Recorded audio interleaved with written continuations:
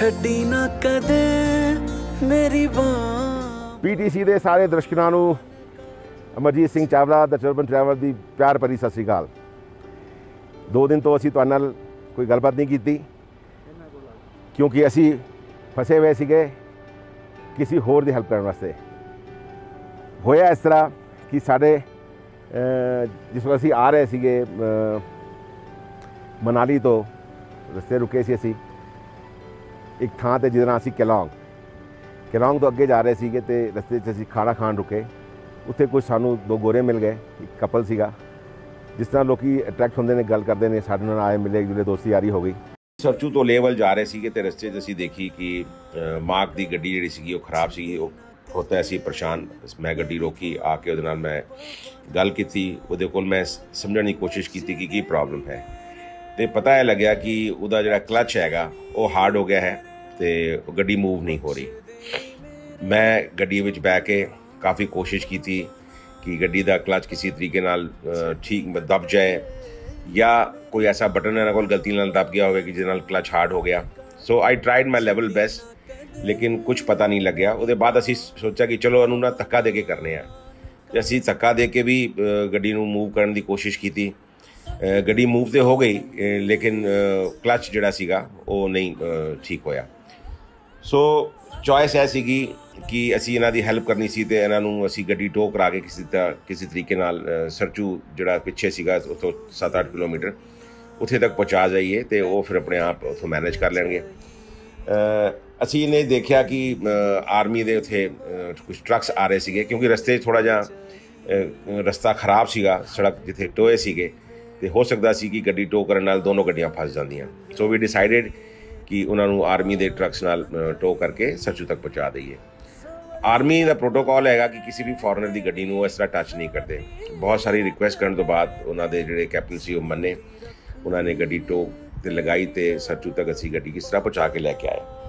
ਹੁਣ ਉਹਦੇ ਬਾਅਦ ਮਸਲਾ ਸੀਗਾ ਕਿ ਇਹਨਾਂ ਦੀ ਹੈਲਪ ਕਿਸ ਤਰ੍ਹਾਂ ਕੀਤੀ ਜਾਏ। ਫਿਰ ਮੈਂ ਇਹਨਾਂ ਕੋਲ ਪੁੱਛਿਆ ਅਤੇ ਇਹਨਾਂ ਨੇ ਦੱਸਿਆ ਕਿ ਗੱਡੀ ਜਿਹੜੀ ਹੈਗੀ ਇਹਨਾਂ ਨੇ ਮਾਈ ਚੋਇਸ ਕੰਪਨੀ ਹੈ ਜਿਹਦਾ ਪੋਰਟਲ ਹੈ ਉੱਥੋਂ ਇਹਨਾਂ ਨੇ ਰੈਂਟ ਕੀਤੀ ਹੈ ਅਤੇ ਉਹ ਗੱਡੀ ਇਹਨਾਂ ਨੇ ਲਿੱਤੀ ਸੀਗੀ ਚੰਡੀਗੜ੍ਹ ਤੋਂ ਅਤੇ ਪੇਮੈਂਟ ਕੀਤਾ ਸੀ ਇਹਨਾਂ ਨੇ ਦਿੱਲੀ। ਸੋ ਸਰਚੂ ਦੇ ਅੰਦਰ ਇਹ ਦਿੱਕਤ ਹੈਗੀ, ਬਲਕਿ ਪੂਰੇ ਉਸ ਰੂਟ ਦੇ ਉੱਤੇ ਸਰਚੂ ਤੋਂ ਲੈ ਕੇ ਆਪਣਾ ਲੇਹ ਤੱਕ ਕਿ ਉੱਥੇ ਫੋਨ ਕਨੈਕਸ਼ਨ ਨਹੀਂ ਹੈਗੇ। ਫਿਰ ਇੱਕ ਦੁਕਾਨ 'ਤੇ ਸਾਨੂੰ ਪਤਾ ਲੱਗਿਆ ਕਿ ਇੱਕ ਲੇਡੀ ਹੈ ਜਿਹਦੇ ਕੋਲੋਂ ਸੈਟੇਲਾਈਟ ਫੋਨ ਹੈ। ਫਿਰ ਅਸੀਂ ਉਹਦੇ ਕੋਲ ਸੈਟੇਲਾਈਟ ਫੋਨ ਬੋਰੋ ਕੀਤਾ। ਸ਼ੀ ਵਾਜ਼ ਵੈਰੀ ਨਾਈਸ। ਉਹਨੇ ਕੋਈ ਪੈਸੇ ਸਾਡੇ ਕੋਲ ਨਹੀਂ ਚਾਰਜ ਕੀਤੇ। ਅਸੀਂ ਉਸ ਸੈਟੇਲਾਈਟ ਫੋਨ ਤੋਂ ਵੀ ਬੜਾ ਮੁਸ਼ਕਿਲ ਸੀਗਾ ਕਨੈਕਸ਼ਨ 'ਤੇ ਗੱਲ ਕਰਨਾ, ਕਦੀ ਸੱਜੇ ਕਦੀ ਖੱਬੇ, ਬੜੀ ਮੁਸ਼ਕਿਲ ਨਾਲ ਟਾਵਰ ਕਨੈਕਟ ਹੋ ਰਹੇ ਸੀਗੇ। ਅਸੀਂ ਦਿੱਲੀ ਉਹਨਾਂ ਦੀ ਜਿਸ ਕੰਪਨੀ ਨੇ ਉਹਨਾਂ ਨੂੰ ਗੱਡੀ ਦਿੱਤੀ ਸੀ ਉਹਨੂੰ ਮੈਂ ਗੱਲ ਕੀਤੀ। ਉਹ ਕਹਿੰਦੇ ਨੇ ਜੀ ਤੁਸੀਂ ਦਿੱਲੀ ਗੱਲ ਕਰੋ। ਦਿੱਲੀ ਫੋਨ ਮਿਲਾਇਆ, ਬੜੀ ਮੁਸ਼ਕਿਲ ਨਾਲ ਉਹਨਾਂ ਚੁੱਕਿਆ। ਉਹ ਕਹਿੰਦੇ ਨੇ ਜੀ ਅਸੀਂ ਕੁਝ ਨਹੀਂ ਕਰ ਸਕਦੇ, ਤੁਸੀਂ ਜਿਹੜੀ ਅਸਿਸਟੈਂਟ ਸਰਵਿਸ ਹੈ ਉਹਨਾਂ ਨੂੰ ਕਾਲ ਕਰੋ। ਫਿਰ ਅਸੀਂ ਅਸਿਸਟੈਂਟ ਸਰਵਿਸ ਨੂੰ ਕਾਲ ਕੀਤਾ। ਉਹ ਵੀ ਸਮਝਣ ਨੂੰ ਤਿਆਰ ਨਹੀਂ। ਉਹਨਾਂ ਨੂੰ ਇਹ ਹੀ ਨਹੀਂ ਪਤਾ ਕਿ ਸਰਚੂ ਜਿਹੜਾ ਹੈਗਾ ਉਹ ਕਿਹੜੀ ਥਾਂ 'ਤੇ ਹੈ। ਉਹ ਕਹਿੰਦਾ ਜੀ ਸਾਡੇ ਕੋਲ ਅਪੀਅਰ ਹੀ ਨਹੀਂ ਹੋ ਰਿਹਾ ਸਾਡੇ ਸਿਸਟਮ 'ਤੇ। ਸੋ ਕਹਿਣ ਦਾ ਭਾਵ ਹੈਗਾ ਕਿ ਬੜਾ ਮੱਥਾ ਮਾਰਿਆ, ਬੜਾ ਗੁੱਸਾ ਵੀ ਆਇਆ, ਬੜਾ ਸਭ ਕੁਝ ਹੋਇਆ, ਲੇਕਿਨ ਉਹਨਾਂ ਦਾ ਕਿਸੇ ਤਰੀਕੇ ਨਾਲ ਵੀ ਜਿਸ ਕੰਪਨੀ ਨੇ ਉਹਨਾਂ ਨੂੰ ਗੱਡੀ ਦਿੱਤੀ ਸੀ ਉਸ ਤੋਂ ਕੋਈ ਸਪੋਰਟ ਨਹੀਂ ਬਣਦੀ ਪਈ ਸੀ। ਫਿਰ ਅਸੀਂ ਇਹ ਡਿਸਾਈਡ ਕੀਤਾ ਕਿ ਹੁਣ ਜਦ ਇਹਨਾਂ ਦੀ ਬਾਂਹ ਫੜੀ ਹੈ ਤਾਂ ਫਿਰ ਪੂਰਾ ਹੀ ਇਹਨਾਂ ਦਾ ਸਹਿਯੋਗ ਕਰਨਾ ਚਾਹੀਦਾ ਸੀ। ਅਸੀਂ ਇਹ ਡਿਸਾਈਡ ਕੀਤਾ ਕਿ ਅਸੀਂ ਰਾਤੀ ਇੱਥੇ ਰੁਕ ਜਾਵਾਂਗੇ ਅਤੇ ਸਵੇਰੇ ਇਹਨਾਂ ਦੀ ਗੱਡੀ ਜਿਹੜੀ ਹੈਗੀ ਉਹ ਕਿਸੇ ਸੇਫ ਜਗ੍ਹਾ 'ਤੇ ਖੜੀ ਕਰਕੇ ਅਤੇ ਇਹਨਾਂ ਨੂੰ ਅਸੀਂ ਲਿਫਟ ਦੇ ਕੇ ਆਪਣੇ ਨਾਲ ਲੈ ਜਾਵਾਂਗੇ। ਅਸੀਂ ਚਲੇ ਗਏ ਆਪਣੇ ਸਥਾਨ 'ਤੇ ਰਹਿਣ ਵਾਸਤੇ, ਜਿਹੜੀ ਆਰਮੀ ਮੈਸ ਜਿੱਥੇ ਅਸੀਂ ਰੁਕਣਾ ਸੀਗਾ, ਅਤੇ ਇਹ ਆਪਣੇ ਹੋਟਲ 'ਚ ਰੁਕ ਗਏ। ਸਵੇਰੇ ਮੈਂ ਆਇਆ, ਸਵੇਰੇ ਇਹਨਾਂ ਨੂੰ ਮੈਂ ਮਿਲਿਆ। ਸੋ ਐਵਰੀਬਡੀ ਵਾਜ਼ ਫਰੈਸ਼ ਇਨ ਦ ਸਪਿਰਿਟ ਸਭ ਦੀ ਹਾਈ ਸੀਗੀ। ਇਹ ਰਾਤੀ ਦੋਨੋਂ ਬਹੁਤ ਪਰੇਸ਼ਾਨ ਸੀਗੇ। ਅਸੀਂ ਇਹਨਾਂ ਦੀ ਗੱਡੀ ਟੋ ਕਰਕੇ ਲੈ ਕੇ ਗਏ ਉੱਥੇ ਬਾਰਡਰ, ਜਿੱਥੇ ਰੋਡ ਬਾਰਡਰ ਐਂਟਰ ਹੁੰਦਾ ਹੈਗਾ ਉੱਥੇ ਤੱਕ। ਉੱਥੇ ਇੱਕ ਚੌਕੀ ਸੀਗੀ ਜਿਹਦੇ ਅੰਦਰ ਇੱਕ ਬੰਦਾ ਜਿਹੜਾ ਚੌਕੀ 'ਤੇ ਬੈਠਾ ਸੀਗਾ, ਉਹਨੂੰ ਕੱਲ੍ਹ ਅਸੀਂ ਕਹਿ ਗਏ ਸੀਗੇ। ਸੋ ਹੀ ਵਾਜ਼ ਵੈਰੀ ਨਾਈਸ। ਉਹਨੇ ਸਾਡੀ ਪੂਰੀ ਮਦਦ ਦਾ ਭਰੋਸਾ ਦਿੱਤਾ। ਅਸੀਂ ਉਹਨਾਂ ਨੂੰ ਗੁੱਡ ਫੇਥ 'ਤੇ ਚਾਬੀ ਵੀ ਦੇ ਦਿੱਤੀ। ਚਾਬੀ ਦੇਣ ਤੋਂ ਬਾਅਦ ਅਸੀਂ ਗੱਡੀ ਖੜੀ ਵੀ ਕੀਤੀ ਉੱਥੇ, ਅਤੇ ਉਸ ਬੰਦੇ ਨੇ ਬਹੁਤ ਹੀ ਸਾਡੀ ਹੈਲਪ ਕੀਤੀ। ਰਫਜ਼ਾਂਗ।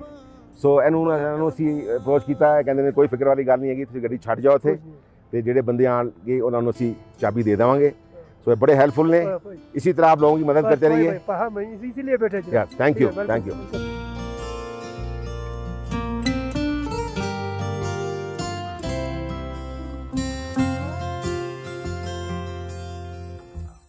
रहमतां दा दरिया ए तू मेरा वाली छाए, रहमतां दा दरिया ए तू मेरा वाली छाए, जग ते मेरा इको सहारा तेरा नाम है, सहारा तेरा नाम है। सच दा दिखावी मैनू, सच दा दिखावी, सच दा दिखावी मैनू राम बाबा नाम। ਅਸੀਂ ਇਸ ਵਕਤ ਖਲੋਤੇ ਹੈਗੇ ਨਕੀਲਾ ਟੌਪ ਤੇ ਜਿਹੜਾ ਕਿ 15,547 ਫੁੱਟ ਦੀ ਉਚਾਈ ਤੇ ਹੈਗਾ। These are one of the highest peaks ਜਿਹੜੀ ਕਿ ਤੁਸੀਂ ਮਨਾਲੀ ਤੋਂ ਜਾਂਦੇ ਹੈਗੇ ਹੋ ਲੇਵਰ ਤੇ ਆਉਂਦੀਆਂ ਨੇ ਰਸਤੇ 'ਚ। ਇਸ ਤਰ੍ਹਾਂ ਦੀ ਇੱਕ ਦੋ ਹੋਰ ਵੀ ਆਉਣਗੀਆਂ ਤੇ ਹਾਈ ਐਲਟੀਟਿਊਡ ਕਰਕੇ ਸਾਹ ਚੜ ਰਿਹਾ। ਬਾਕੀ ਸਭ ਕੁਝ ਠੀਕ ਹੈ। ਇਸ ਵਕਤ ਧੁੱਪ ਪੂਰੀ ਖਿਲੀ ਹੋਈ ਹੈ, ਮੌਸਮ ਠੀਕ ਹੈ। ਅਸੀਂ ਨਿਕਲੇ ਸੀ ਸਵੇਰੇ 7:30 ਵਜੇ ਤੇ ਇਸ ਵਕਤ ਵੱਜਦੇ ਨੇ 9। ਪਾਂਗ ਇੱਥੋਂ ਹੈਗਾ ਤਕਰੀਬਨ 20 ਕਿਲੋਮੀਟਰ ਹੋਰ ਦੂਰ।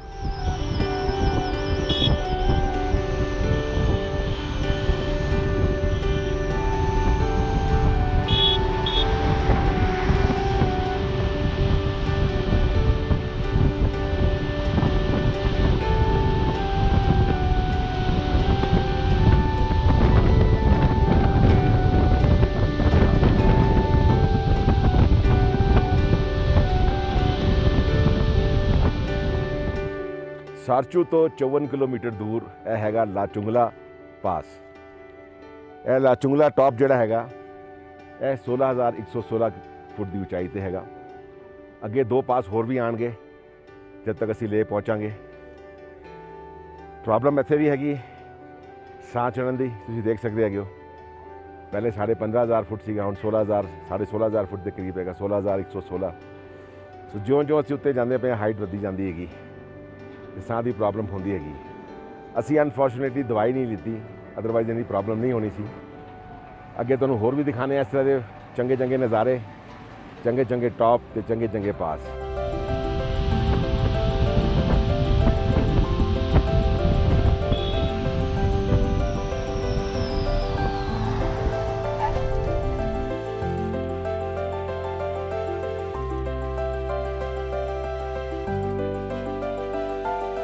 ਅਸੀਂ ਇਸ ਵਕਤ ਖੜੇ ਹਾਂ ਪਾਂਗ ਤੋਂ ਲੇਹ ਜਾਣ ਵਾਲੀ ਸੜਕ ਦੇ ਉੱਤੇ, ਜਿਹੜੀ ਕਿ ਪਾਂਗ ਤੋਂ 10 ਕਿਲੋਮੀਟਰ ਅੱਗੇ ਹੈ। ਇਹ ਬਹੁਤ ਹੀ ਵਧੀਆ ਹਾਈਵੇ ਬਣਿਆ ਹੋਇਆ ਹੈ।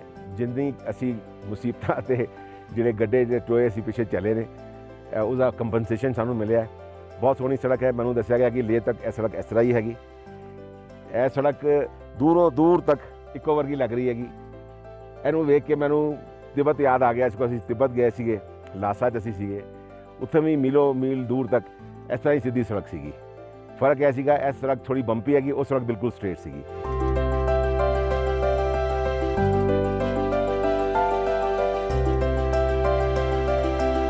ਚਾਰੋਂ ਤਰਫ ਤੁਸੀਂ ਦੇਖ ਸਕਦੇ ਹੈਗੇ ਹੋ ਮਾਊਂਟੇਨਸ, ਕੁਝ ਸਨੋ ਪੀਕ ਮਾਊਂਟੇਨਸ ਨੇ, ਕੁਝ ਰੌਕੀ ਮਾਊਂਟੇਨਸ ਨੇ, ਕੁਝ ਸੈਂਡ ਮਾਊਂਟੇਨਸ ਨੇ, ਅਲੱਗ ਅਲੱਗ ਕਿਸਮ ਦੇ ਮਾਊਂਟੇਨਸ ਤੁਸੀਂ ਚਾਰੋਂ ਤਰਫ ਦੇਖ ਸਕਦੇ ਹੈਗੇ ਹੋ।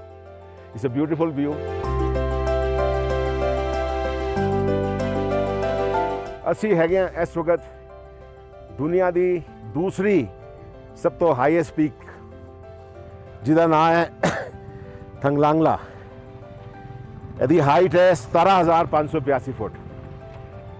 ਇੱਕ ਹੋਰ ਪਾਸ ਰਹਿ ਗਿਆ ਲੇਹ ਆਉਣ ਤੱਕ। ਸੋ ਇਸ ਵਕਤ ਇੱਥੇ ਚਾਰੋਂ ਤਰਫ ਬਰਫ ਹੀ ਬਰਫ ਹੈਗੀ ਤੇ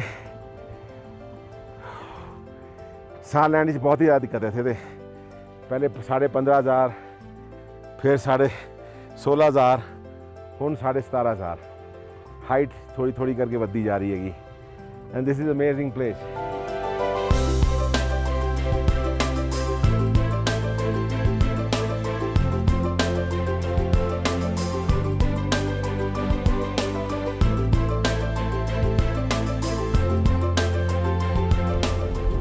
जब तुम लेह रीजन एंटर करते है जिथे बोर्ड लग्या सीगा वेलकम टू लेह, उस बाद जिस अगे जाते है जाते सारी तुहानूं एकदम ग्रैंड लुक आता है इंडस वैली का।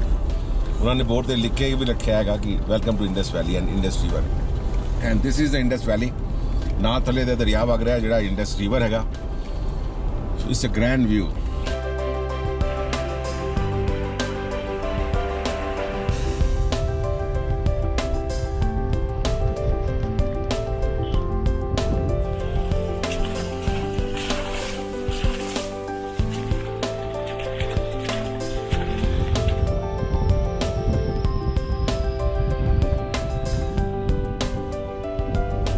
ਸੋ ਫਾਈਨਲੀ ਅਸੀਂ ਹੁਣ ਲੇ ਪਹੁੰਚਣ ਵਾਲੇ ਹੈਗੇ ਹਾਂ। ਲੇ ਇੱਥੋਂ ਰਹਿ ਗਿਆ 30 ਕਿਲੋਮੀਟਰ। ਤੰਗਲਾਂਗਲਾ ਪਾਸ ਤੋਂ ਬਾਅਦ ਜਿਸ ਵਕਤ ਅਸੀਂ ਅੱਗੇ ਵਧੇ ਤੇ ਸੜਕ ਬਹੁਤ ਹੀ ਵਧੀਆ ਸੀ ਤੇ ਸਾਰੀ ਢਲਾਨ ਵਾਲੀ ਸੜਕ ਸੀ, ਕੋਈ ਵੀ ਚੜਾਈ ਨਹੀਂ ਆਈ ਤੇ ਆਰਾਮ ਨਾਲ ਬਿਨਾਂ ਕਿਸੇ ਦਿੱਕਤ ਪਰੇਸ਼ਾਨੀ ਦੇ ਵੈਲੀ ਚੋਂ ਕ੍ਰਾਸ ਕਰਦੇ ਹੋਏ ਅਸੀਂ ਹੁਣ 10-15 ਮਿੰਟ ਤੱਕ ਲੇ ਪਹੁੰਚ ਜਾਵਾਂਗੇ।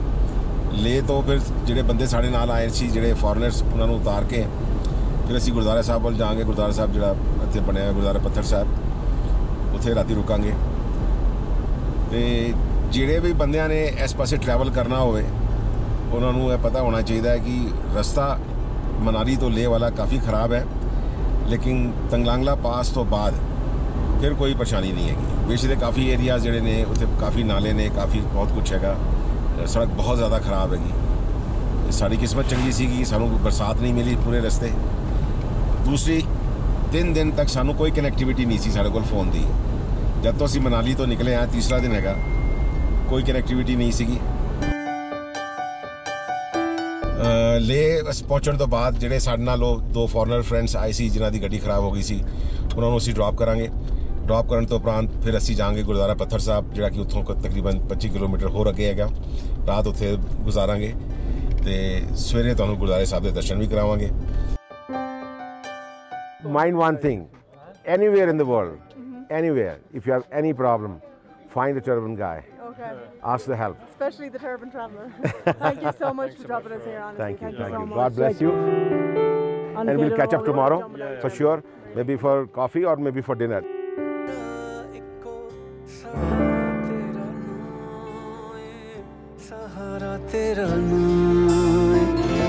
सच दा दिखावी मैनू, सच दा दिखावी, सच दा दिखावी मैनू राह बाबा नानका। छड्डी ना कदे मेरी बां बाबा नानका, छड्डी ना कदे मेरी बां बाबा नानका। द टर्बन ट्रैवलर दे प्रायोजक ने वर्ल्ड पंजाबी ऑर्गेनाइजेशन,